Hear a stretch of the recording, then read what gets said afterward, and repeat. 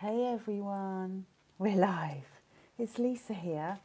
It's my first YouTube live, so I don't know how this is going to turn out. It's quite exciting, but also a bit nerve-wracking. How is everyone? How are you all doing, lovely wild hearts? Are you okay? How's your June been? It's really hot and sweaty, isn't it? I'm very hot today. Being very British and moaning about it. Still got my cup of tea as well. I just wanted to hop on here and have a catch up really. I've got lots to share with you, and something I wanted to ask you today was if you've ever felt stuck or like you've had to start again, and that's felt really overwhelming and scary. And today I felt like I was starting again, and that's why I've come on here to sort of mark the beginning of a new chapter. And I hope to be coming on here more if this is successful and talking to you. I'm also going to be putting this up on my podcast, The Wild Heart Diaries. So if you're listening on The Wild Heart Diaries, hello and welcome. It's lovely to have you here. For those of you that don't know me, I'm a coach and I'm a writer. And I help sensitive people, sensitive women mostly, embrace their sensitivity and become more confident in who they are. And I do that mostly through journaling and using card decks. I love card decks. I've got some here with me today, so I might pull some cards. I'm also the maker of this card deck, the Smiley Thought cards, which I made for children but have been using this month with adults with much success. I mostly help people through journaling, using the cards, good old-fashioned talking. I use emotional freedom technique, which is the tapping. If you know how to tap, you tap on pressure points on the body to release emotions. And I also use creativity and inner child work. So my story is that I am recovering from developmental trauma, childhood trauma. So that's trauma that happened to us before the age of 7. And it actually rewires our brain differently. And we can learn to live with that. It takes effort and it takes learning or unlearning and a willingness and a courage, which most wild hearts have. I keep saying wild hearts because the highly sensitive folk that I work with, I call them wild hearts. And you're all very welcome here. Wild because you will not be tamed and you have strong personalities and a lot of courage. And hearts because you're heart-centered, you're really sensitive, and everything you do comes from the heart. So drop me a note in the comments if you think you're a wild heart. You might also know yourself to be an empath, an INFJ if you do the Myers-Briggs personality test, or an indigo child. So Doreen Virtue from Hay House, or she used to be from Hay House, coined the phrase indigo child. That was a wave of energy of souls that came to Earth that were born at a certain time. So I was born in 1974, so you can work out how old I am, to change the way of the planet. And wild hearts are the change makers of the world. Let me just read in my book. So I wrote this book called Stuck Between Two Worlds. And that's why I'm asking you if you've ever felt stuck or like you're starting all over again, because I'm going to talk a bit more about that today. But in the back of this book is a little glossary, and it tells you what all the words mean as we go through the books. Well, wild heart, the wilderness where the wild hearts go to learn, has got its own little terminology and language. But a wild heart is a strong-willed, sensitive soul that is in tune with their feelings and the feelings of others. They have a big heart full of love. They are also a creative change maker that leads from the heart with fiery courage and steely determination. Is that you? I think many wild hearts are psychic. They're also entrepreneurs. They won't be put in a box, but they've had to face certain challenges in their life to get to where they are. Mm-hmm. And I definitely have faced a lot of challenges in my life. So I have been feeling stuck since February. In February, I went on a retreat to Spain. And during the retreat, my inner child, my 2-year-old and 3-year-old self came out. And she was terrified. So something happened on the retreat, and she came out, and I felt frozen, which is what... So you know about the stress responses: fight, flight, freeze or fawn. Freeze, so it goes fight or flight, and then freeze here, and then complete shutdown. So I went into a freeze response, and I managed to get through the trip, and I came home. But ever since then, and what are we today? We're like the 26th of June, I think. I've not felt like I've gotten back in my body. I stopped dancing.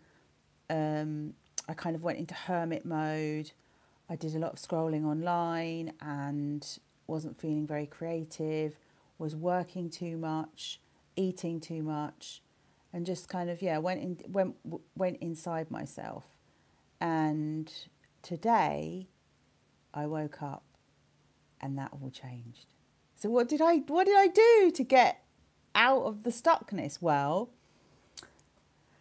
since the 1st of June, I have been running a 30-day journaling experience called You Got the Love. You know that song from Sex and the City? You got the love. Yeah, that one. I've been running a 30-day journaling experience, and I've been journaling along with the 10 other people in the group, and it's been fantastic. It's been so lovely to watch people journal through their triggers, watch them bring all their feelings onto the page and work through them and come out the other side. There's been some vulnerable shares in the group where the group has been so gentle and kind, supportive, very understanding, because they all know what it's like to be a sensitive soul in this insensitive, crazy world that we live in, right? And the last few days that I've been journaling, I've been very aware that there was a part of me that was frozen, that I was trying to reach. And I managed to reach her through journaling. I can't say how old I was at that point. So when you've got developmental trauma, or complex trauma it's sometimes called, CPTSD, it's in layers. So at different stages, ages and stages through your development, you were traumatized. Something happened to you where you felt unsafe and there was no escape. And so what you very likely did as a kid was popped out of your body and put yourself somewhere else to get through it. So I dealt with psychological, mental and physical abuse, a lot of gaslighting, a lot of manipulation, a lot of twisting everything round, a lot of secrets and lies, whilst all seemingly appearing to be the perfect family and normal to the outside world, right? And that is very damaging for a child, because the cognitive dissonance, it splits your psyche in half. So you have to be this kind of child you present to the outside world, and then there's what's going on in your inner world, and that's being denied the whole time. So obviously you don't feel safe at all, and you're almost sacrificing your true self to fit into the family. And that's really common in dysfunctional families. People play roles. There's no authenticity, there's no honesty, there's no emotional attunement. So I had been journaling through this frozen part of me, and I discovered her, and I went to therapy on Friday, and I spoke to my therapist about it. And it's nothing new. Like, you'll also find when you're healing that you keep coming back, or you seem to keep coming back to the same blocks or the same things over and over again. But every time you come back to it, you're drilling down deeper and peeling off another layer of denial, of shame, of guilt, of pain and hurt and grief. And one of the things that I talked about with my therapist on Friday was that I fucking hate mindfulness. And I said that to her. I don't know if I'm allowed to swear on here. I hate it. And she said, why do you hate it? And I said, because there's a part of me that doesn't want to be in here. And she was like, what do you mean in here? And I pointed to my chest. And she said, well, when you go inside, don't go in here. And the chest is where all my grief is, and a lot of my, when I have trauma releases and I have lots of shaking and tremors, it feels like someone's sitting on my sternum, like pressing on my sternum. It all comes out through my chest. She said, start with your big toe. So we were laughing because I said, oh, I can do that. And she was like, so just do this with me now. She was like, wiggle your big toe, wiggle your toes, feel your toes on the carpet and just breathe. And if your brain starts going, oh, I need to journal about that, or I need to go off to Sainsbury's, or I need a pint of milk, just come back to your toe. I said to her, I can do that, I can do that. And then we also talked about how my insides don't match my outsides. So whilst I seem to be very articulate and confident and friendly and approachable on the outside, my inner world is quite unsure, anxious, and there's all sorts of things going on in here that I'm having to manage whilst I'm talking to you. And I think when you're a sensitive person, you can easily get overwhelmed by your environment. So you seem to be more aware of what's going on out there, and you could say that's the hypervigilance of the trauma as opposed to what's going on in here. So she was saying to me, what makes you feel confident?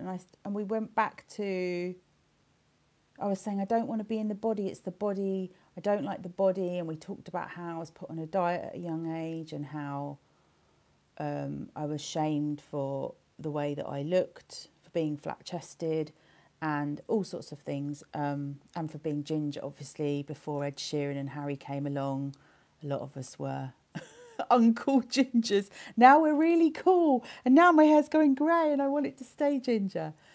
And yeah, we talked about that. And she said to me, have you ever watched the film Saturday Night Fever? And I was like, no. And she said, watch it, because at the beginning, you know, John Travolta does the swagger and he walks, you know, with a swagger. And I said to her, well, I love music and, you know, I feel confident when I'm dancing and I feel like I'm in my body when I'm dancing. And so she said, try it walking home. So we sort of laughed as I left her room, and I walked home with my earpods in and I put Slow Hands On by Niall Horan. Do you know Niall Horan? He used to be in One Direction, the blonde Irish one. He's not little anymore. I think he's about 30. And so I put that on because I love that song and it's got a nice rhythm to it. And I walked home to that, and I walked the long way round so that I could, you know, get in my body. And then the rest of the weekend, I pottered around and did jobs, but I was still very hermity. A friend wanted to meet up and I still didn't feel like I wanted to. I managed to read my book a bit instead of scrolling online endlessly, which is good.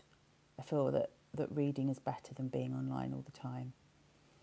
Although I do feel like I'm online at the moment because I've got one eye on TikTok because I'm watching how people do things on TikTok, and I'm trying to learn that so that I can go on TikTok and find more wild hearts. I'm on a mission to put more love into the world and find more wild hearts, more sensitive souls that want to hang out together and that want to learn how to be in the world and of the world, but without cutting off their sensitivity and being able to be themselves. So over the weekend, yeah, I did a bit of housework and potted around, just did jobs. Didn't write any more of my next book that I'm writing, which is a murder mystery. And then I woke up this morning and I journaled and nothing very enlightening came out. And I was like, oh, there's more to come. There must be more to come. So I got all my card decks out and I picked 4 decks. I've got about 20 decks. Picked 4 decks, one of them which I've got here. And I asked 3 questions. I asked, what energy am I sitting in? What energy am I trying to get to? And then in the middle, I pulled cards for, you know, what energy do I need to use to get me to there?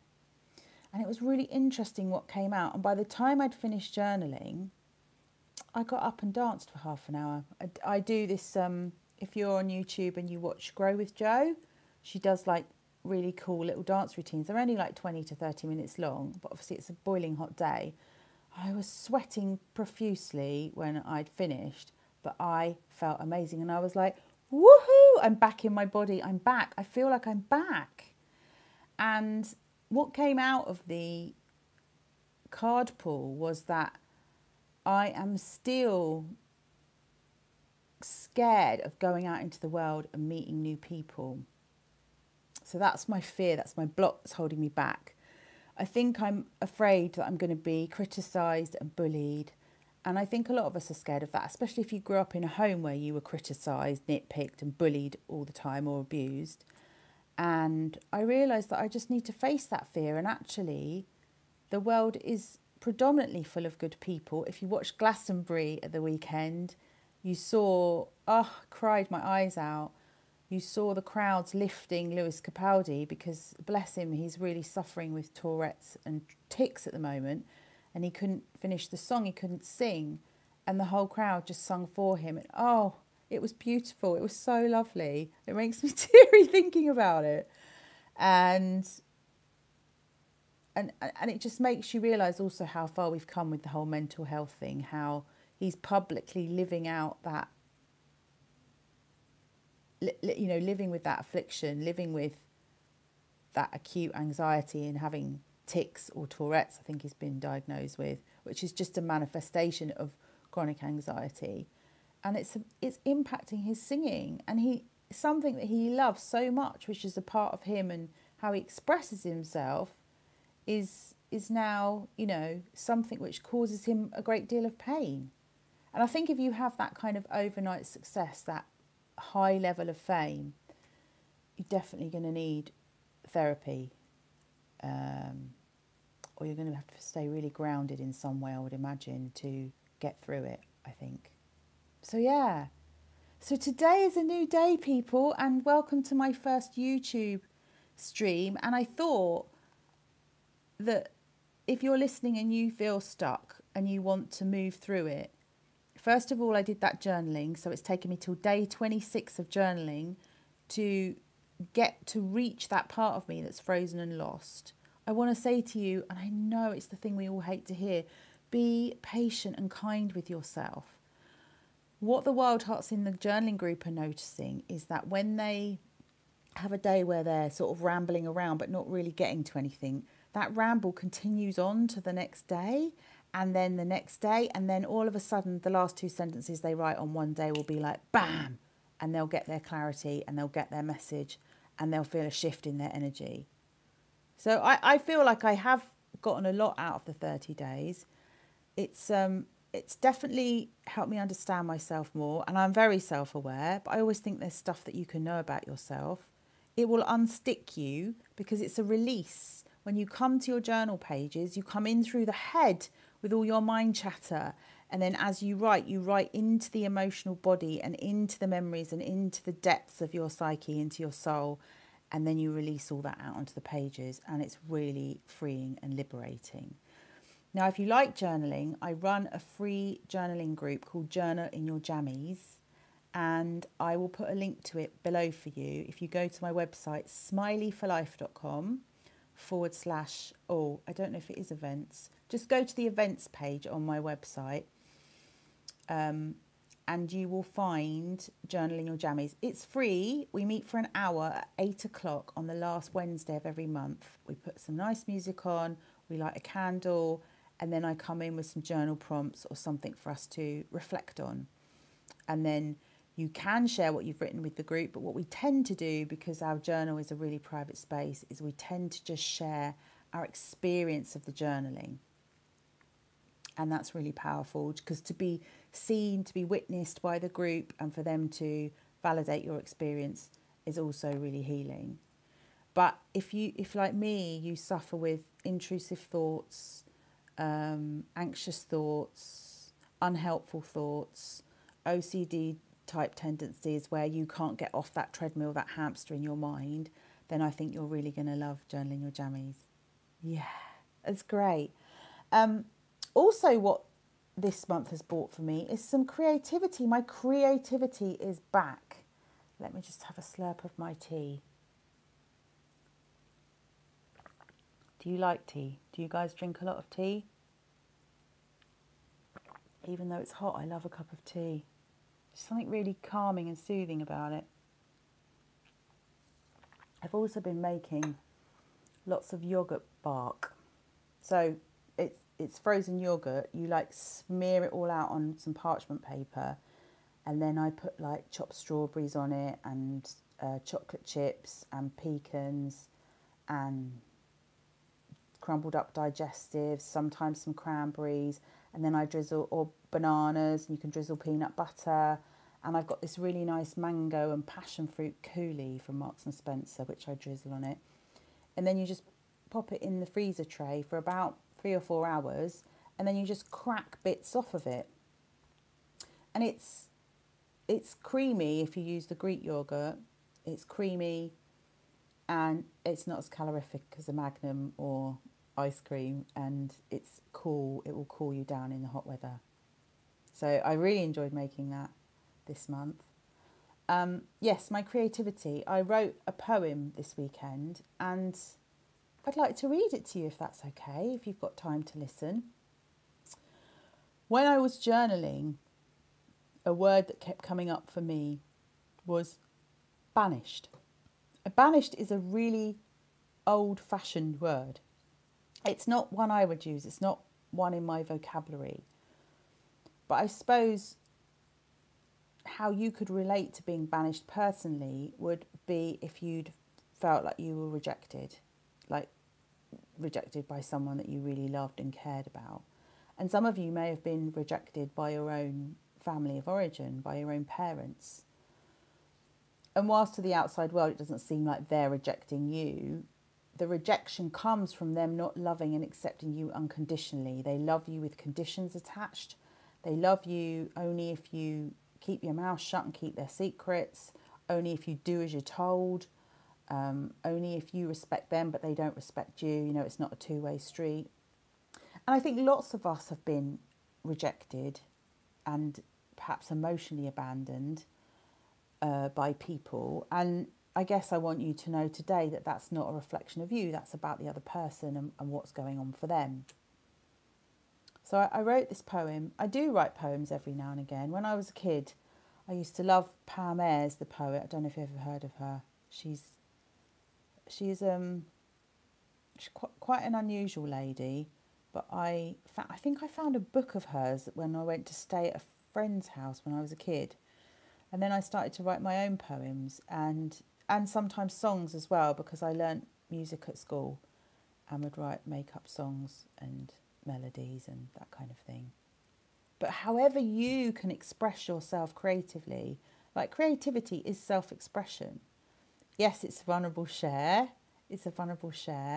but it's also incredibly healing. You can also get in touch with the parts that talk therapy cannot reach.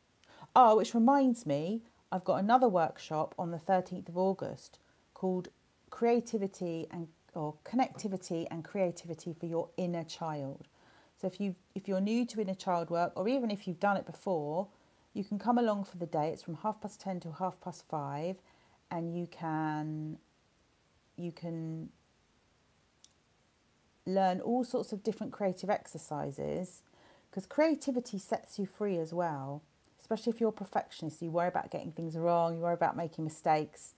When you put that pen on the page and you just see what comes out, you've got to let go a bit. You can't control so much. Oh, I find that really hard, but I'm getting better. So you can come along to that workshop. It's also on the events page on my website, smileyforlife.com. Love for you to be there. There's only a certain number of places. I'm going to keep the group small so it's intimate and it won't be recorded and resold. Whatever happens on the day will stay in the room, and you'll be able to take all your artwork away. You'll be online anyway, and that will stay in your heart and mind and work its way down and help you with your healing. Okay? Right, let's read this poem. I haven't actually read it out loud, so I don't know how I'm going to feel reading it out loud, but let's give it a go anyway. Banished. They banished her to the swampy water. She was disgracefully disowned, no longer their daughter. They banished her to the bottom of the pile. She felt invisible and guilty, like she was on trial. They banished her to the room furthest away. She was isolated because of what she might say. They banished her far to damn Coventry. She was ignored for hours, intentionally. They banished her to the bottom of the dark well. She was heavily hypnotised under their spell. They banished her out into the lashing rain. She dared to be different. She didn't think the same. They banished her into the lion's pit. She felt more terrified than she'd ever admit. They banished her from the family home. She wondered if she would make it alone. They banished her to the swampy water. She fought the monsters and their rageful torture. They banished her to the bottom of the pile. She grew strong and still managed to keep her smile. They banished her to the room furthest away. She found her voice and had plenty to say. They banished her far to damn Coventry. Now she helps others to set themselves free. They banished her to the bottom of the dark well. Eventually, she crawled out of that hell. They banished her out into the rain. She gave them the finger and said, never again. They banished her into the lion's pit. She outsmarted them all with her candour and wit. They banished her from the family home. She had so much courage, she knew she'd make it alone. She turned her back on the banishing blame. She wasn't going to play their game. She wasn't a dustbin for all their trauma. She was finally free from being their daughter. She started over and now lives banishment free. She chooses a peaceful life without cruelty. She finally conquered the shadowy fear. She lives safe in the knowledge that all is well here. There you go. And that's my poem. And if you've ever been banished, felt unwanted, sent away, isolated, bullied, then I hope that poem resonates with you and gives you some comfort today to know that no matter what happens to you, as a sensitive person, you're incredibly resilient, you're emotionally resilient and strong, and you can heal from that. Okay? So I think I'm going to leave it there today. It's really nice chatting to you all. I've enjoyed our time together. Oh, should we pull a card before I go? Let's pull a card for you and see what message we get today. So today I've got my archetype deck. This is quite a meaty deck. But this is just tuning into the energy of the people who are watching this. Let's put my book there. The energy of people who are watching this live. And if you like card pulls, if you like the cards and you're interested into tuning into your own intuition, and you'd like to understand more about how they work and get your own reading, I am holding a card pulling evening called Woo and Wisdom, where you can get a reading from me. You can get a reading from me, and that's also on the events page of my website. But I would love to meet more of you, and I would love to be able to give you a message. So, oh, that one's just flipped out. So we're going to, we've got 3 here. Oh, ho, ho, ho. Here we go. Okay, so the first one is the storyteller, which is what I've done today. I've come online. Now this might be back to front on here. So the energy of the storyteller in its light is the ability to experience and express life through stories and symbols. Actually, I'm reading a book at the moment called Signs by Laura Lynn Jackson, which is about how the universe communicates to us in signs and symbols, and it's fantastic. It's also really comforting and validating if you've lost someone who's passed over the rainbow bridge to the other side, how you can communicate with them and how you can read that the universe has always got your back. It's always supporting you if you know what to look out for. The shadow side of the storyteller is making up tales that harm others. Yeah, making up stories that aren't true to make other people look bad. Have you had people do that to you as well? Yeah, I have. That's called a smear campaign, when the bully goes out and tells fibs on you so that they make you look bad to everyone else. Yeah, no. So the other side of that is to tell your truth, to stand in your truth and tell your story, which is what we're doing today. Do you find it hard to stand in your truth? What stops you from telling the truth? I hear a lot of people say, oh, stop airing your dirty linen in public, or we don't want to hear about that. I remember hearing that a lot when Harry's book came out, and I thought, no, let the boy speak. His life has been dictated by the establishment for years, and by the media who've chatted shit about him all his life. Let the boy speak. He has a story to tell. Let him tell it. Why not? The other one is the Queen. Yeah, Queen. Actually, why that one's really interesting is in my journaling, what came up for me was there was lots of stuff around a castle as a home. But castle in terms of expanding my capacity to receive love. So a castle where everyone could come and be and I could connect with them instead of this little Tupperware container that I had to receive love. It was just an exercise that we did in the You Got the Love journaling experience. It was very interesting. So the light attributes of the Queen are she radiates the regal feminine. She uses her benevolent authority to protect others. Yes, that's a very protective energy. Lots of us who were abused or grew up in dysfunction, we're not protected, we're not reassured, we're not validated. We're fed to the wolves.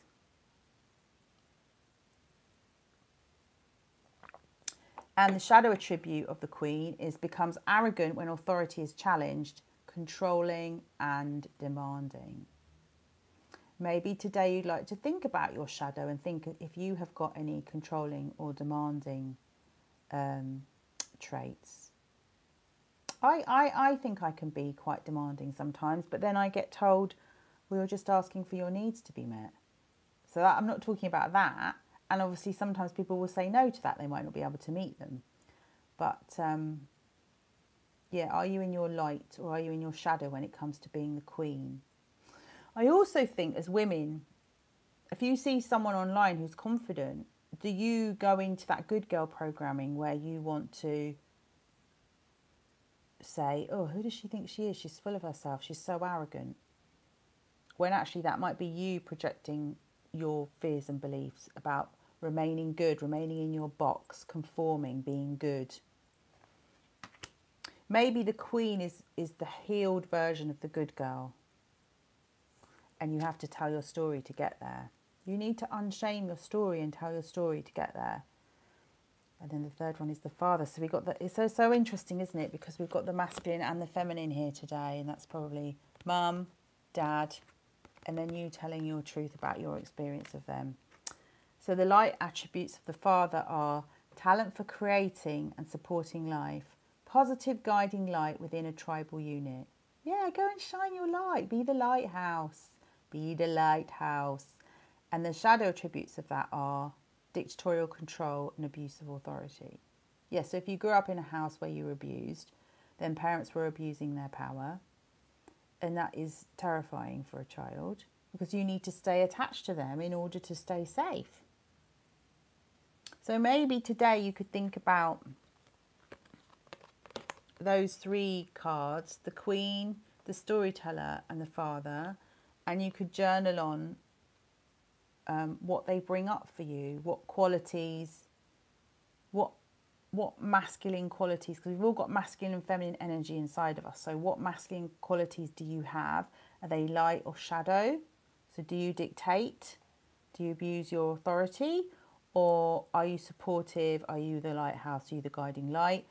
And then for the storyteller, are you expressing yourself? So again, come to the workshop, express yourself, do the creative stuff. That is or the journaling, that is the fullest expression of you.